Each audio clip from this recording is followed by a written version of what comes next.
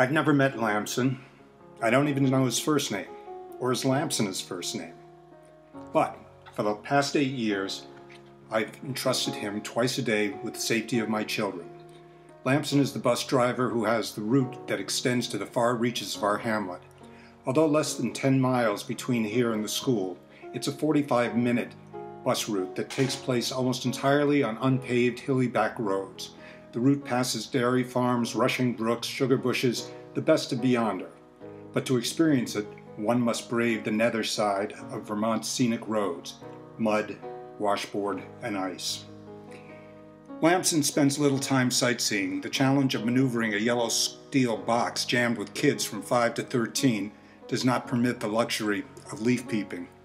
Although I've never met him, he's like one of the family. He takes care of those nosebleeds and other unexpected emergencies. The children tease him and he gives it right back. At Christmas he provides candy, and on the last day of school, sodas. I hear about it at the dinner table. It's the highest form of compliment when I say that Lamson is a beyonder kind of guy. Last year, on the Friday just before Christmas, a drizzle so fine as to be almost imperceptible began around noon. I realized there was a problem when I fishtailed on the interstate. It was one of those situations that the veteran Vermonter recognizes as trouble with a capital T. Moisture meets frigid pavement, resulting in ice. Conditions get even worse on the back roads. The mist became a light rain. In offices around the state, holiday revelry was curtailed in favor of driving home while it was still daylight. Even with last-minute shopping and errands, these were conditions to grind Vermont to a standstill, with residents content to make it to the comfort of the hearth and no further. The real extent of this particular trouble became evident when I saw 7 cars awaiting the sand truck at the bottom of the hill leading to West Brookfield. "The hill's an ice ball," said one of the stranded 7, a native beyonderite and no foreigner to trouble. "Any word on the school bus?" I asked. "It's late, but that's all I know." The school bus is late. These 4 words bring many elements of life into sharper focus. This is a world where the elements must not be taken for granted. A small slip, an error in timing, an unseeable patch of ice, and our entire lives can instantly be inverted in a ditch.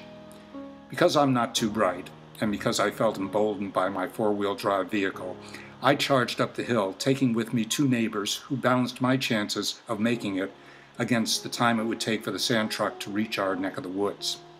Piece of cake. Well, maybe not for the ordinary guy, but for someone with my driving abilities, no problem, man.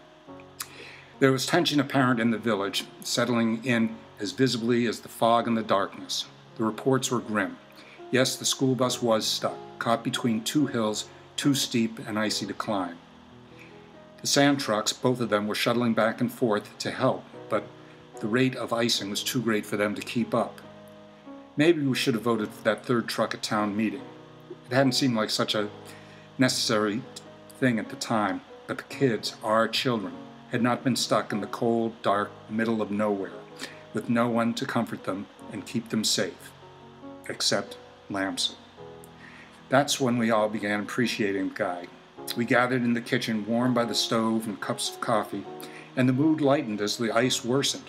Poor kids, we thought, and then upon reflection, poor Lamson. The phone network kept us informed.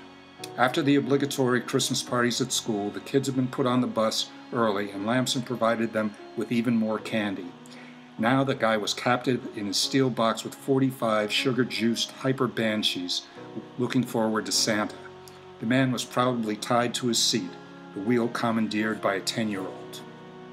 It was pitch black, nearly 3 hours late, when we heard the sand truck grinding up the hill. The school bus was inches behind. The kids poured out, bubbling tales of adventure, none the worse except for one common woe. Everyone had to pee. As the children ran to bathrooms, Lamson barely had time for a wave, let alone the formal acceptance of accolades. Like another man who delivers precious gifts at Christmas, he had more promises to keep. All was well once again in the land of beyonder, and I swear as Lamson and his yellow sleigh clattered down the hill, the chains of his tires sounded like jingle bells.